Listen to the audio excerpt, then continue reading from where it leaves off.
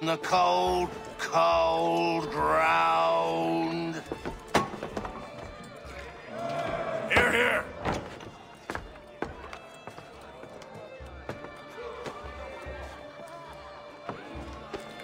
Hard at work, I see. How did you... It is time. We've set up camp to the north. Meet me there. Gentlemen, let us away.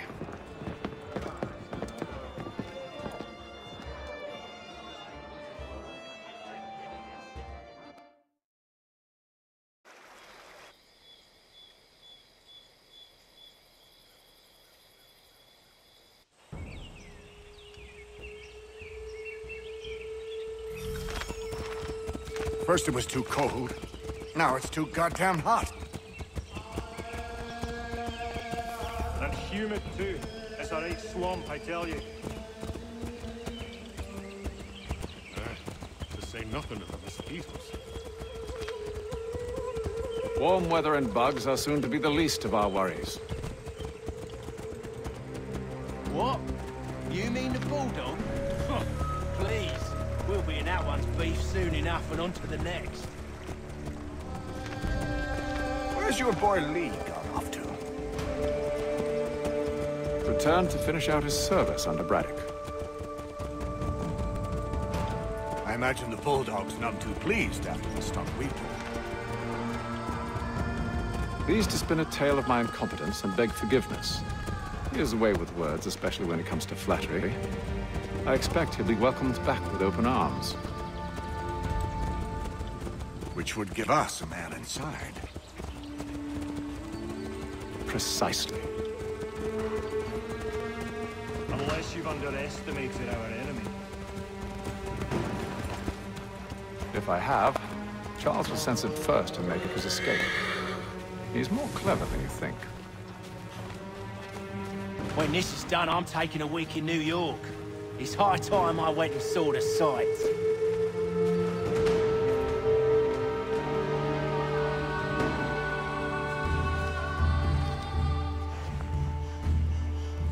I see you've been busy. All these men are from many different tribes, united in their desire to see Braddock sent away. The Abenaki, the Lenape, the Shawnee. And you? Who do you stand for? Myself. What would you have me do? Will you help the others to prepare? Follow.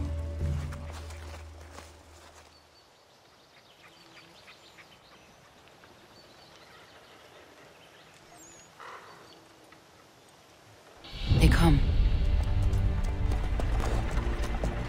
Everything all right, sir? Just savoring the moment. No doubt, many wonder why it is we've pushed so far west. These are wild lands, as yet untamed and unsettled. But it shall not always be so. In time, our holdings will no longer suffice. And that day is closer than you think. We must ensure our people have ample room to grow and further prosper. Which means we need more land. The French understand this, and endeavor to prevent such growth. They skirt around our territory, erecting forts and forging alliances, awaiting the day they might strangle us with the noose they've built. This must not come to pass. We must sever the cord and send them back. This is why we ride, to offer them one last chance. The French will leave, or they will die. Now's the time to strike. Wait. To scatter the expedition is not enough. We must ensure that Braddock falls, else he's sure to try again. I'll disguise myself as one of his own and make my way to his side. Your ambush will provide the perfect cover for me to deliver the killing blow.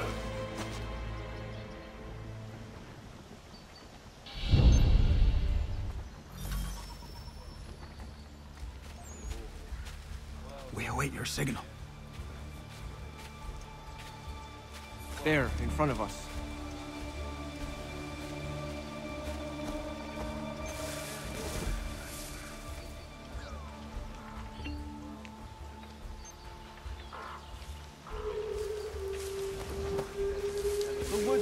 Vic, at this rate it'll be days before we reach Duquesne. We should follow the river instead.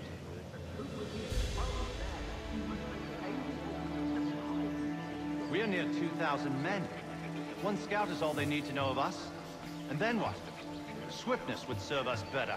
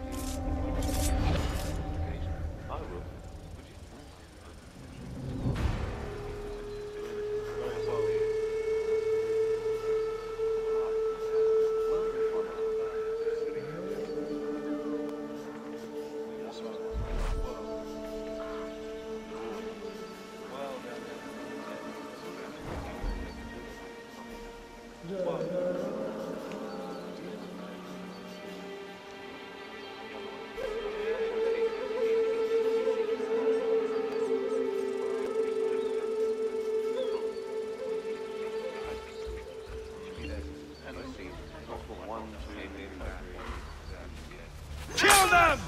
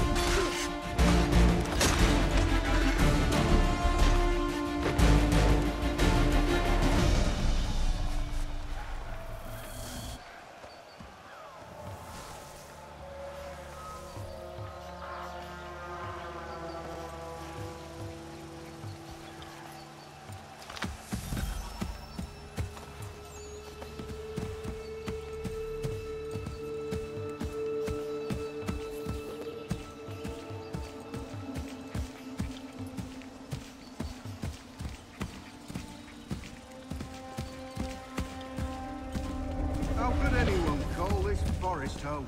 It's all mud and... With the French pushback, there'll be a lot of opportunities for us up north.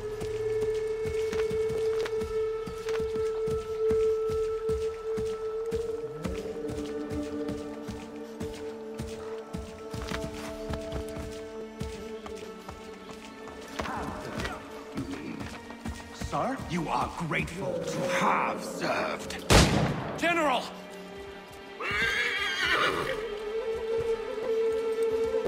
I'll not tolerate doubt amongst those I command, nor sympathy for the enemy. I've no time for insubordination. He paid for his treachery, as all traitors must. If we are to win this war against the French, nay, when we win this war, it will be because men like you obeyed men like me, and did so without hesitation. We must have order amongst our ranks, and a clear chain of command. Leaders and followers. Without such structure, there can be no victory. Am I understood?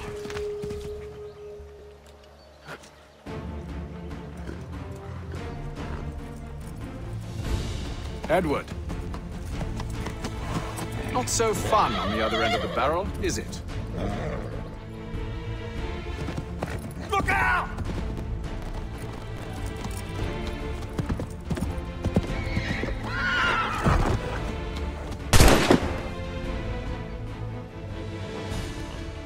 Sir.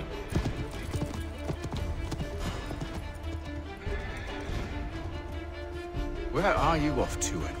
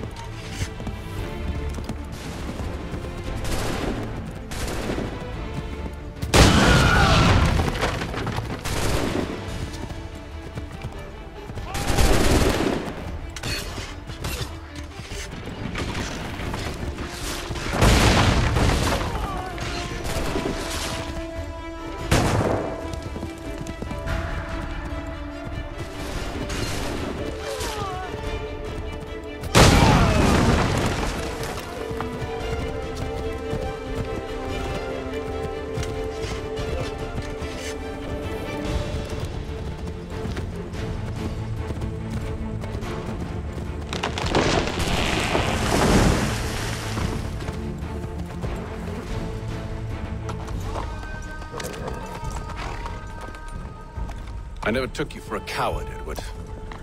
Come on, then! Such arrogance.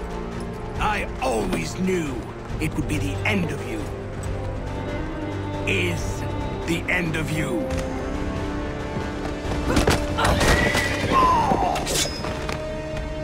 Don't. Hurry before he gets away! I said go!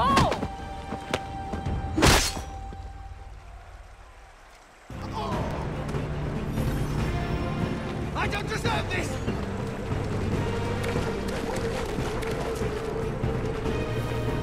You're a hypocrite, Hatham! I'm sorry, Edward, but you forced my hand.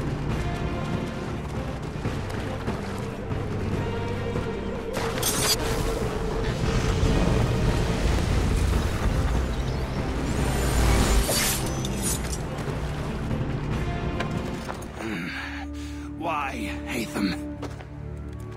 Your death opens a door. It's nothing personal. Well, maybe it is a little personal. Been a pain in my ass, after all. But we are brothers in arms. Once, perhaps. No longer. Do you think I've forgotten what you did? All those innocents slaughtered, and for what? It does not engender peace to cut your way to resolution. Wrong. Whether we applied the sword more liberally and more often, the world would be a better place than it is today. In this instance, I concur.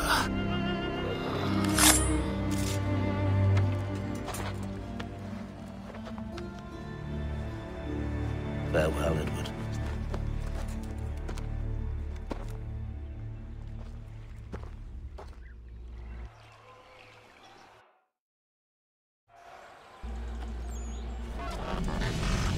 It's done.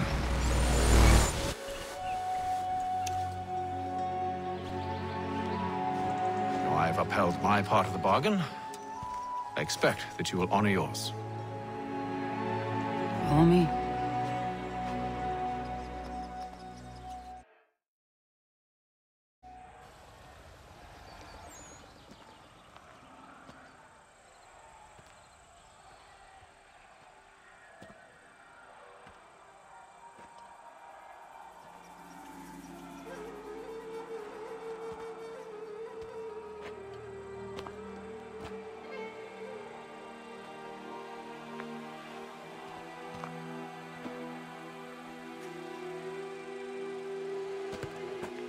No. No!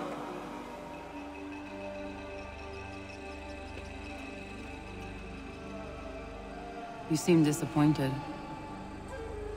I thought that I held a key that would open something here. This room is all there is. I expected more.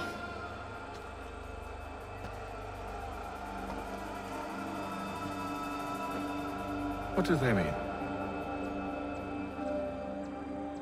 It tells the story of Yodzizu, who came into their world and shaped it for what life might come. She had a hard journey, fraught with great loss and peril. But she believed in her children and what they might achieve. And though she is long gone from the physical world, her eyes still watch over us. Her ears still hear our words. Her hands still guide us. And her love still gives us strength.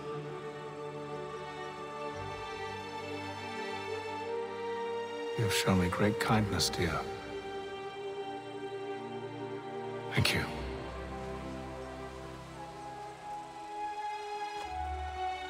I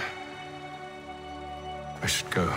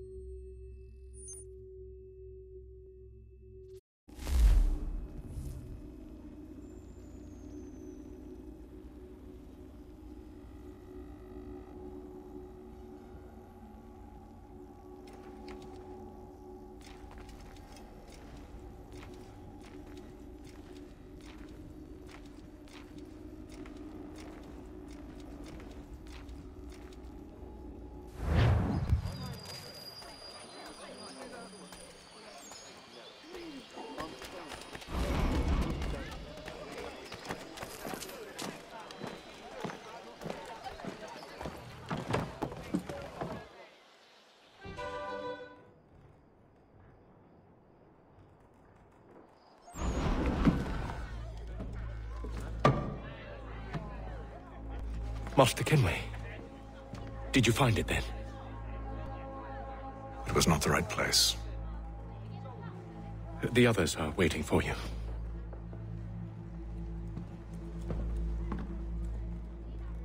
Gentlemen, please, sit. I fear our temple was no more than a painted cave. Although it did contain precursor images and script, which means we are close. Not close enough, it seems.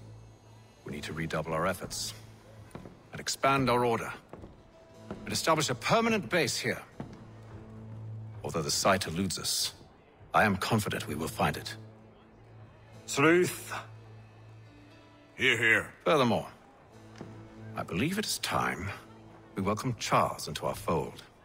He has proven himself a loyal disciple and served unerringly since the day he came to us. He should be able to share in our knowledge and reap all the benefits that such a gift implies. Are any opposed? Very well. Charles, come, stand.